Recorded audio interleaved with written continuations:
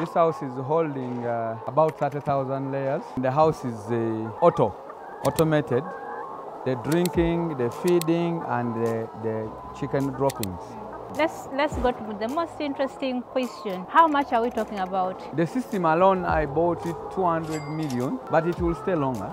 It will stay for more than 10 years, so it will give me a return. The building is also huge. It's about 150 million, but the building is also here to stay.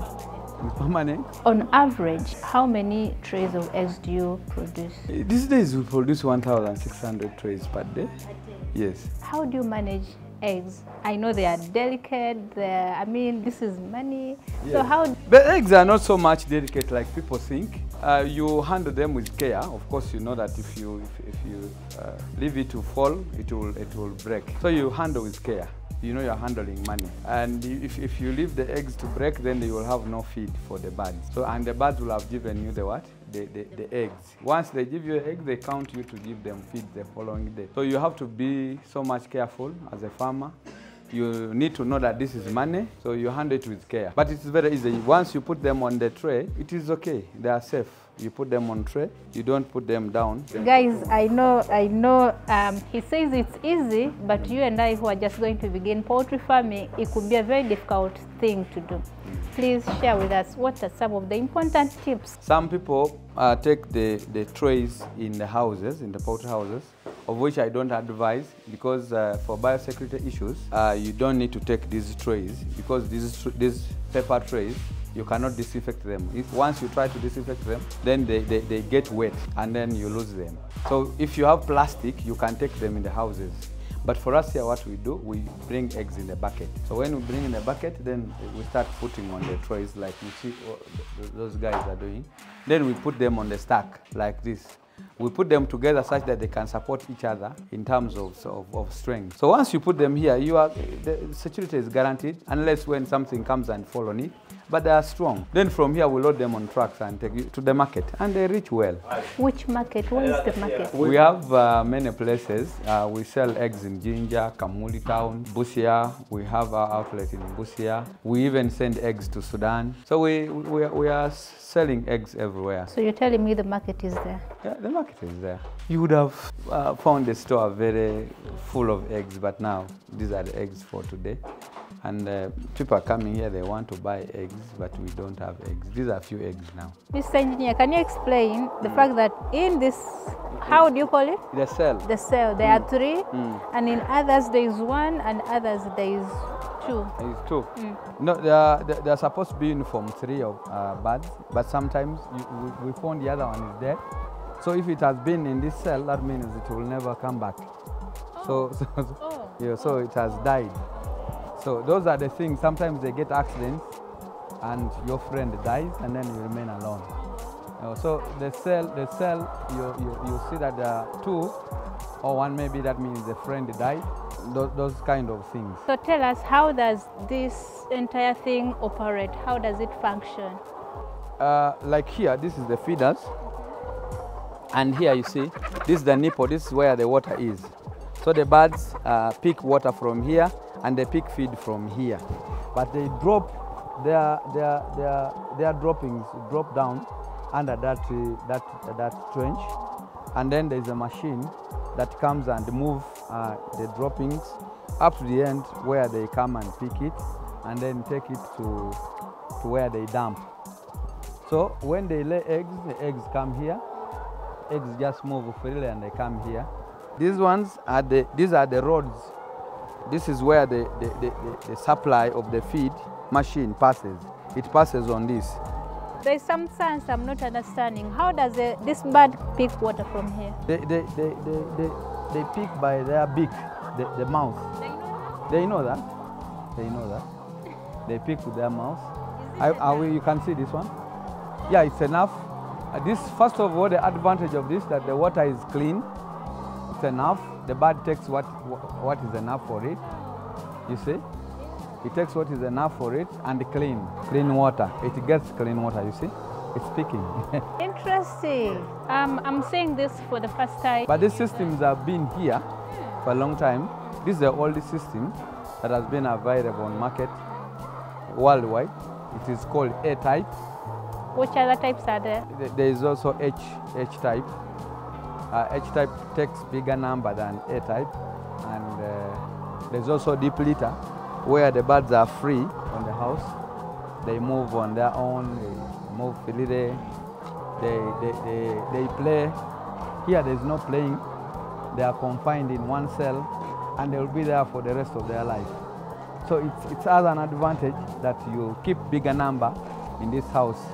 If we were to keep deep litter in this house, we would keep here 11,000, but now we are keeping there 30,000. You can see extra of 1,000, 19,000 birds. So that's the advantage. But even the other one, the deep litter also has advantage that the birds are free. Yeah. So aren't they so stressed? But no, they are stressed sometimes.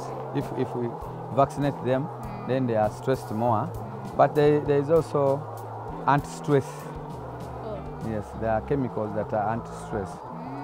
So they can have anti-stress, and but the issue is, this is business. A person would think of how much is earning from the house. If you put this, you put 30,000 birds.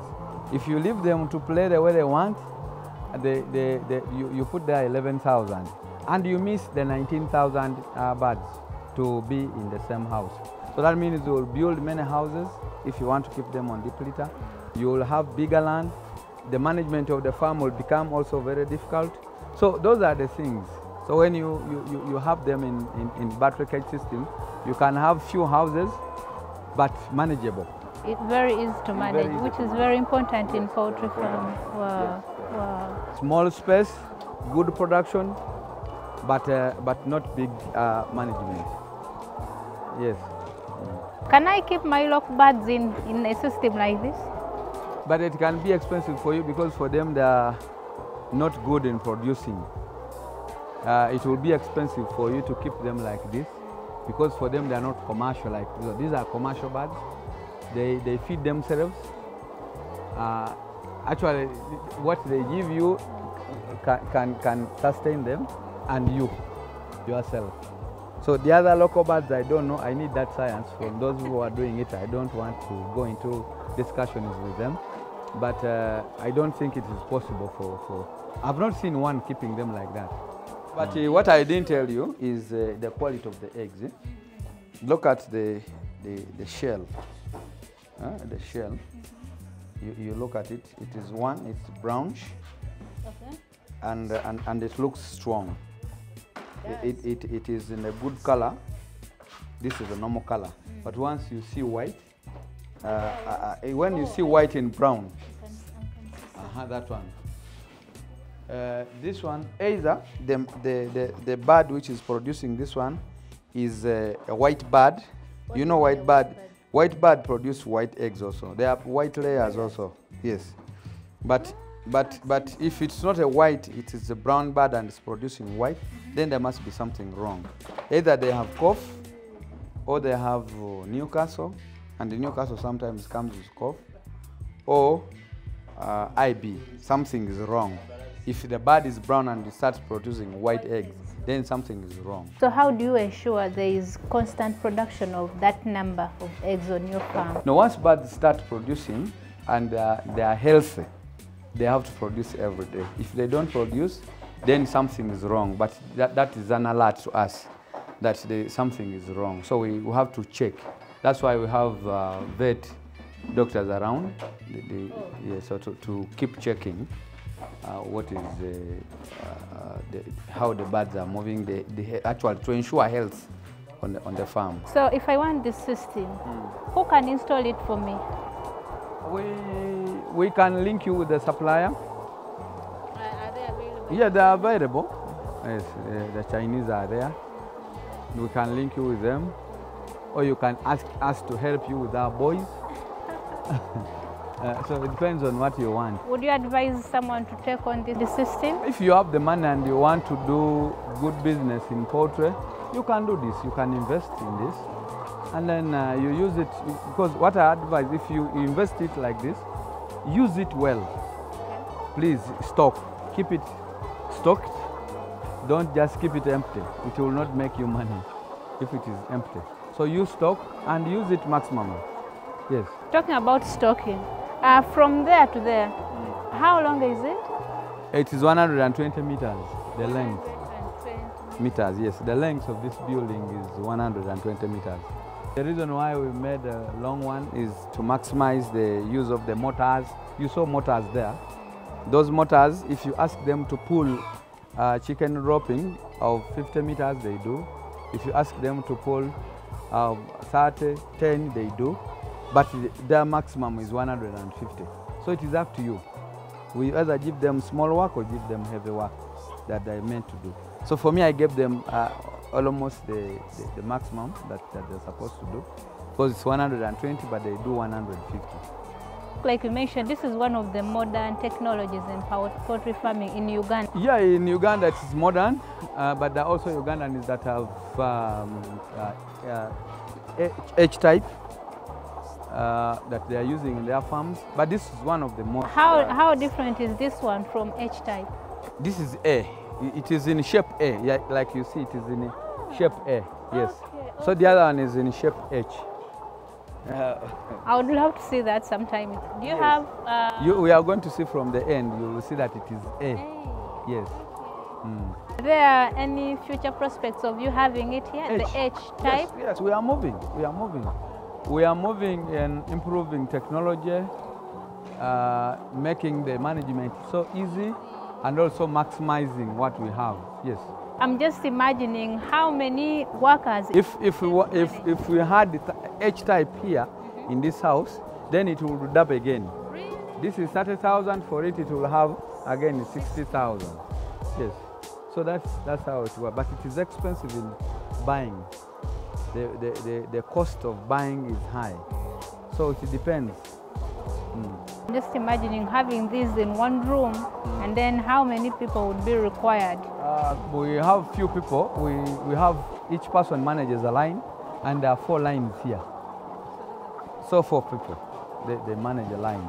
As we are still moving around, how do you manage your employees? I mean, any techniques you have to share? One, we first skill them because these birds need skilled people, and after skilling them, then we allow them to start working with us. If you don't have skills, then you cannot manage working here in this farm. So we add them value of skilling, and then after skilling them, then they start working with us. So that means if someone leaves your farm, they can go and start their own? Yeah, of course they can do their own farm. They can manage people's farm. So this is where the other machine brings the chicken droppings, and then the other tractor is the... How often do you... They do it daily. Actually, they should have removed all this, but they're waiting, I think, for the driver to remove the tractor. But I can help them remove the tractor. I know how to do this. You know how to do it? Yes.